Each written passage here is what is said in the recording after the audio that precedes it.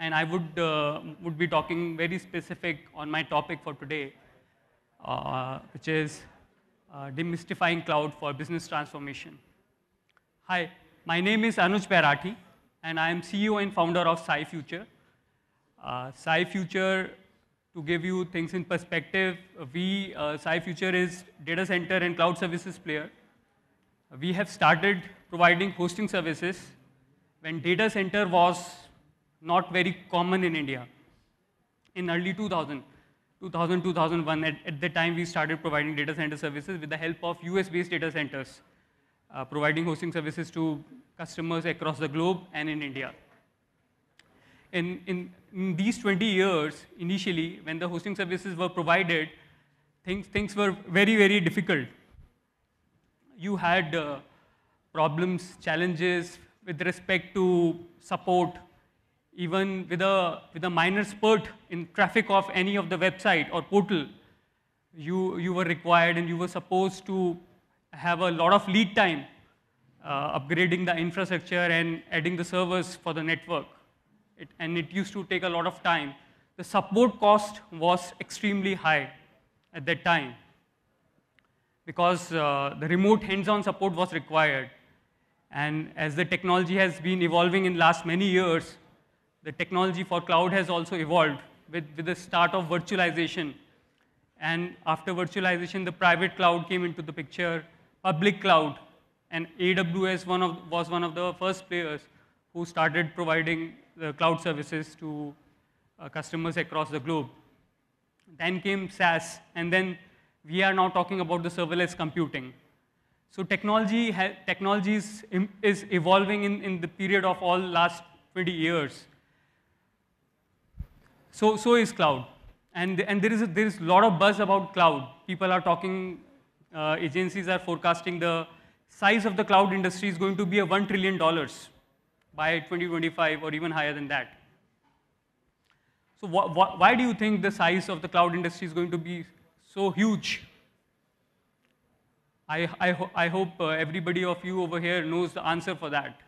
The answer is very, very simple. Cloud is not just a technology, but cloud is like an ecosystem which provides resilience, which provides high availability, which provides reduced cost, economical services, cost-effective services.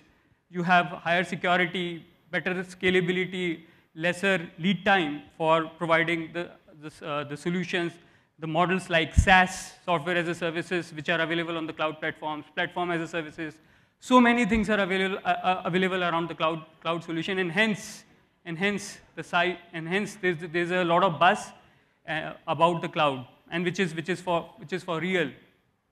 In these last 20 years, as the cloud has evolved, so are the businesses. Today's business, there is a lot of demand by the customers for providing better services, cost-effective services, highly innovative services with a reduced time for the deployment, or maybe for providing complete infra or the solutions. And hence there's the cloud is emerging as the time is passing by.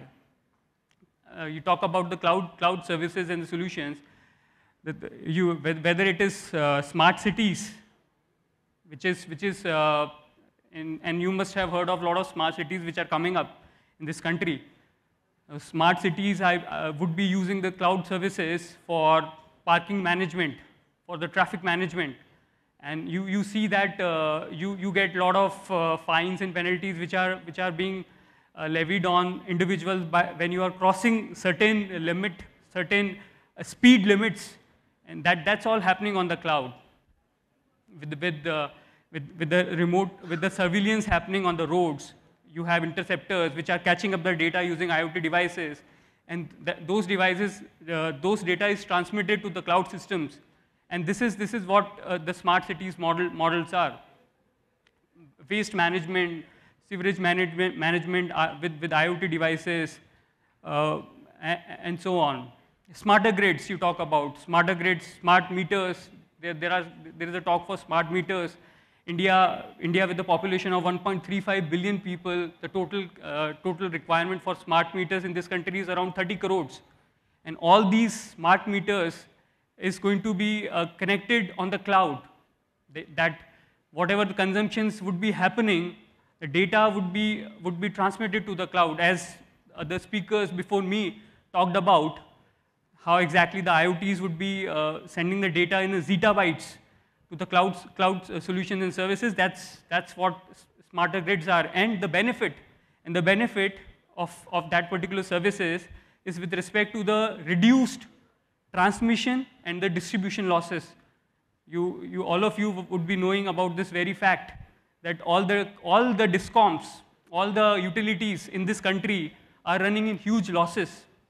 And with the emergence of technology, with the emergence of cloud, with the emergence of smart meters, that particular, all the AT&C distribution losses can be well taken care of.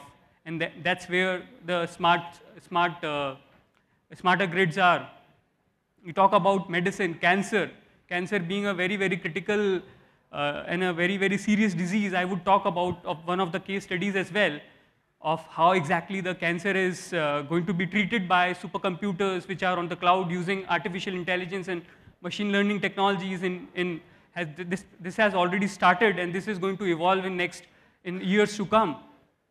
We talk about financial services, all the loans, as in I know all of you must be receiving a lot of emails that you have automatically sanctioned loans. How is that happening? The artificial intelligence and machine learning based algorithms today are analyzing the data. Let's say you have a bank, you have an account with the bank, and you are doing some transactions with the bank. All the data is captured. They are capturing your CIBIL score. They have your PAN number. They have your Aadhaar number. They are tracking entire history of yours. And everything is completely automated.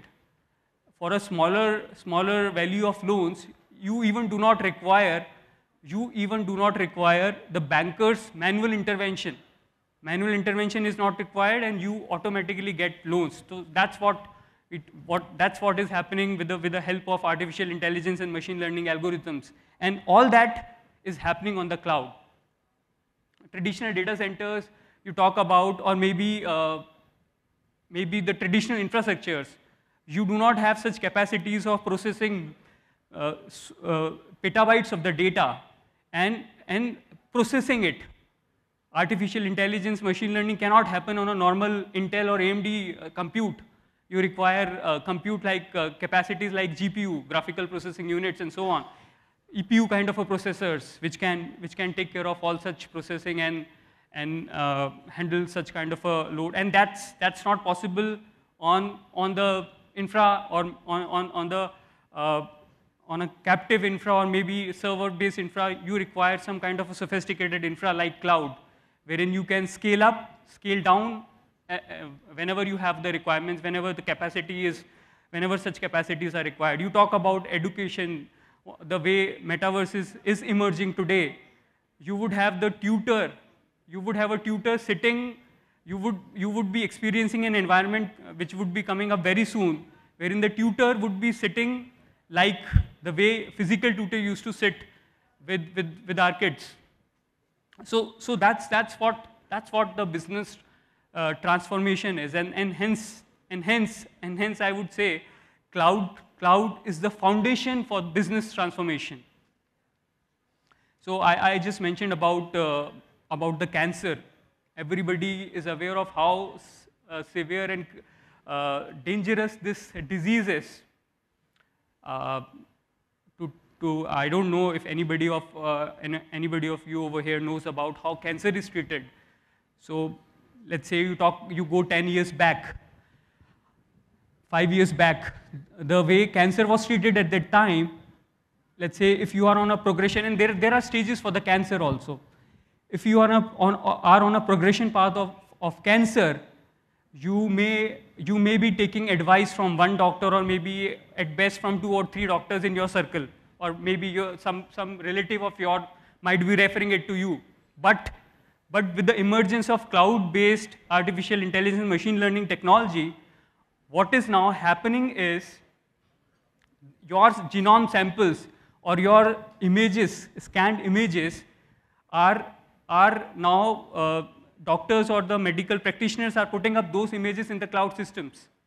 And on the basis of millions of the images of the patients who had cancer in past, and those images are matched up with the images which are available in the database, and with the help of the algorithms, practitioner is able to now tell you as to which stage of the cancer you are in, and what would be the right prescription or a medicine for you. See the change. See, this is what is business transformation.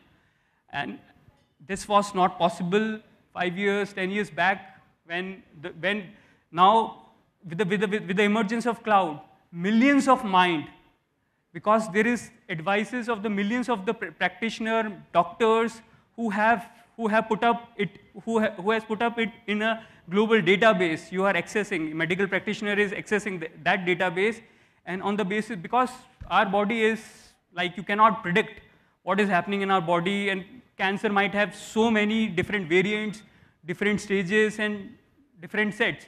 But with the millions of the images and the samples available, you are able to, your medical practitioner is able to diagnose it very effectively. And hence, and this is emerging, this is evolving. In this evolution, you are getting better treatment, practitioner is able to detect it even much earlier than the progression would have actually taken place. So this is what is the business transformation is in the medical industry. Let's talk about one of the most impressive case studies of the business transformation with respect to Netflix. I hope everybody of you must be knowing about the Netflix. Netflix started early in 2000s and so on, late 1990s. Netflix was working on a model of providing rental CDs and DVDs. I still remember when I was in US, I ordered a DVD from Netflix, and it took at least 3-4 days that DVD reached me at that time. After, with the emergence of cloud, and this particular way of working was actually very, very difficult for a company like Netflix. This particular case study is actually featured in Harvard also, Harvard Business Review magazine also. So the company was almost on a dying stage, but with the emergence of cloud, they started providing on-demand data and videos and whatever movies and every content to the viewers and their customers. And this, in last 15 years, the way cloud has emerged, Netflix, you can see Netflix has become what, Decacon or what, even higher than that. So in this last 15 years, the company is able to acquire millions of customers, and they are able to provide world-class services. And with the use of machine learning on the cloud technology, they are now able to predict the user choices, what exactly the user expectations are, and on the basis of that, they are giving choices to the users to select on their preferences, and hence it has increased to more viewing time on Netflix, which has led to higher revenues to Netflix. Everybody before me talked about their respective companies, and they were trying to market it, but I came over here with a different perspective of sharing my knowledge. So I did not talk a lot about Cyfuture, but I would just like to put things in perspective about Cyfuture.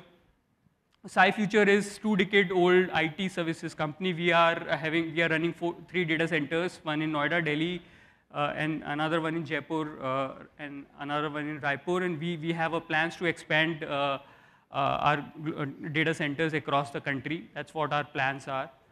Moreover, everybody in India is talking about Make in India, but when you talk about hyperscalers, I don't think any player is so serious to give any kind of a competition to AWS, GCP, or Azure. I'm not talking about giving any kind of a competition to them as well. What I'm talking about, we are on a journey of becoming, on a path of becoming India, make in India-based hyperscaler, and that's a very, very ambitious target we have set for ourselves to expand ourselves globally in 13 locations all over the world and providing services to millions of customers. That's what our plans are. Today, we are serving more than 10,000 customers on our data centers and cloud platforms. So with this, I would like to end things over here and would not like to take a lot of time because everybody of you must be excited for going forward for the lunch. Thanks a lot for your time. You have been receptive audience. Thanks a lot. Thank you very much.